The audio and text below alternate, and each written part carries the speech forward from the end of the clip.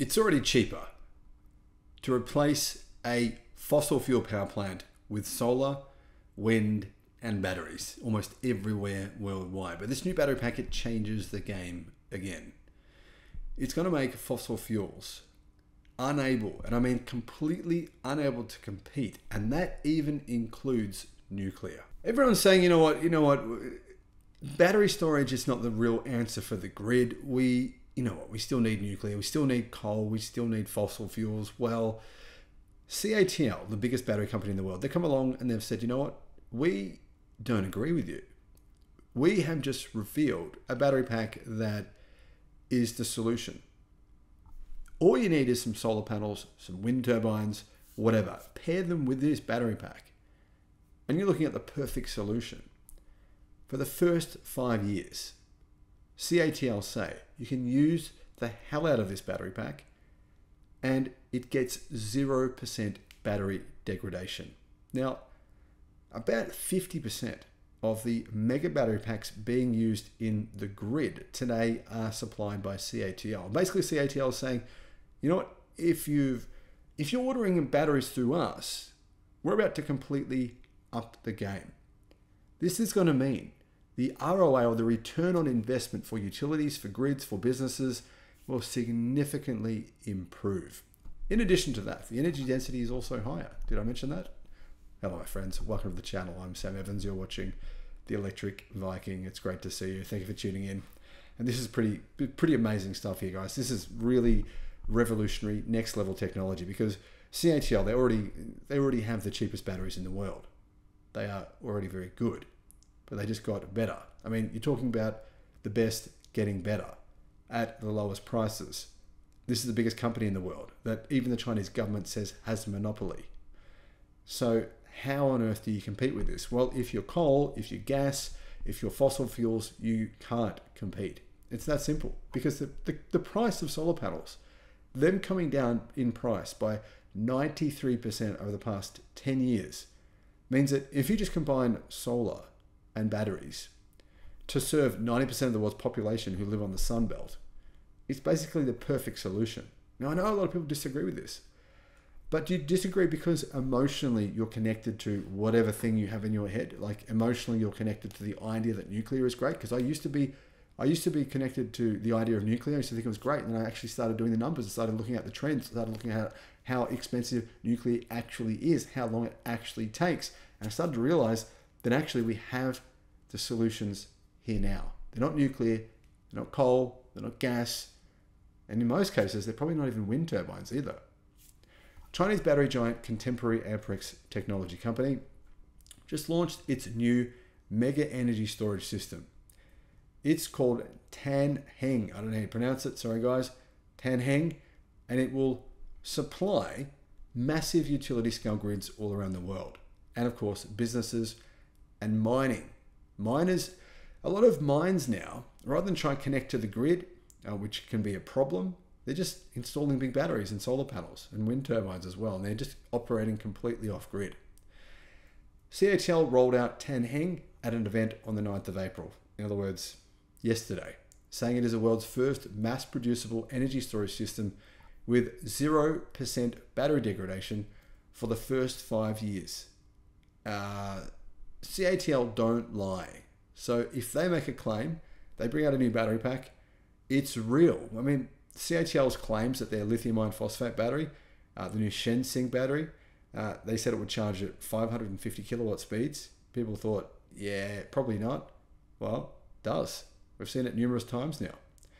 Tanheng is a standard 20-foot battery that is in a container. It's equipped with CATL's energy storage specific lithium iron phosphate battery cells, the ultra long life version that doesn't degrade. The energy density of the storage system has also been improved compared to previous generations. It's now 430 watts per litre with a total capacity of 6.25 megawatt hours. In other words, it's the biggest standalone battery you can buy in the world. It's also very affordable based on the price per dollar, which is coming down at a very rapid pace. Tanheng has a cycle life of more than 15,000. Now, To give you some context, that'd be like an electric car, doing about 4.5 million miles. 4.5 million miles. But CATL say it has more than 15,000 charges. Now, that would assume you drove a full 300 miles per charge, but you're looking at least a couple of million miles if this battery was to go into an electric car, which it could, very well could. Demand for energy storage systems has grown exponentially over the past 12 months. The reason is because it makes so much sense. Here in Australia, the largest battery to ever be installed is actually going to be installed about 20 to 30 miles from my house here where I'm living right now. It's just been approved. It was approved, and now the final design, the final rollout has been approved, and it will connect to the grid. It is going to, in combination with solar farms, possibly wind as well, I'm not sure on that one, it will replace one of the biggest coal power generators in Australian history when it is retired. By the end of 2023, China's share of wind and photovoltaic solar power generation reached 15.3%. That's enough to power every home in China. In some regions, it exceeded 20%, said Hu Dong, chief technology expert at the China Electric Power Research Institute at CATL's launch event. The biggest market for CATL here is not even Australia, where we are installing massive battery packs at a record rate. It's not America, where they're installing massive battery packs at a record rate. It's China, where it's happening at a much, much faster pace. In fact, if you combine all the massive batteries being built in the world today, which are so numerous I can't even keep track of them anymore. I used to be able to, but I can't anymore. Put them all together, and they still wouldn't be as many as what China will do over the next 12 months. However, now the actual operating life of this battery storage system, as per cnavpost.com, is less. They're saying it's less than 8 years on average in China. So a lot of these big batteries have been built in China, but they're not lasting as long as they should be. And companies are a bit disappointed. It's the reason CATL have come and said, you know what? We are going to guarantee this battery will last at least 15 years. And we're talking massive use, being used constantly 24 hours a day. As the new energy sector grows, CNAV Post says the demand for battery storage is growing at an extremely fast pace. That's one of the reasons why, Tesla's EV sales went down in the first quarter of this year, but their battery sector growth actually continued to go up.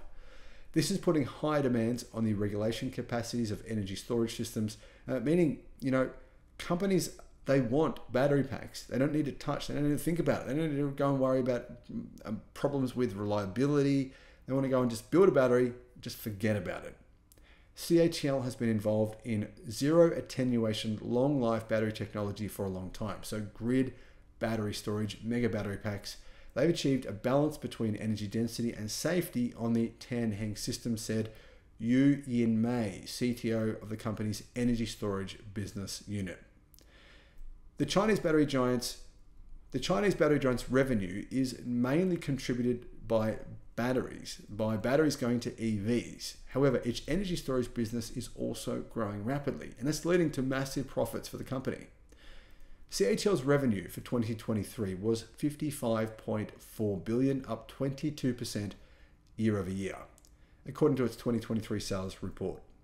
The EV battery business generated the most revenue at about 70% of that total of $55.4 billion, but it's grown by 20.57%. So EV sales have grown by a pretty big number, but not by quite as much as its mega battery storage. CATL's energy storage business, so it's big mega pack batteries being installed around the world, that has grown by 33.2% year over year. So energy storage is growing at a faster rate than its battery products for electric cars. There's a lot of competition in the EV segment. There's loads of car companies, BYD's building factories all over the place. We've got heaps of new battery factories coming up, but most of those are being built for EV battery packs, not for these energy storage packs. That's where CATL is starting to take a huge market share. And that's also where they are competing directly with Tesla. CATL's chairman, Robin Zeng, estimated last year that by 2030, the energy storage business revenue would be comparable to the automotive battery business. So it's going to grow fast enough to the point where it's only 30% of the company now, but it will be 50% within about 6 years. Big battery packs are now more economically viable than they've ever been before. And this is really going to do one big thing, and that is crush fossil fuels. What this means is it brings down the price of battery storage combined with solar, or battery storage combined with wind, or combined with both, or combined with any other type of renewable energy. It brings the price down. If the battery lasts twice as long, it brings the price down by so much that many utilities around the world are going to be having to say to themselves, should we do it? Is now the time to pull the trigger?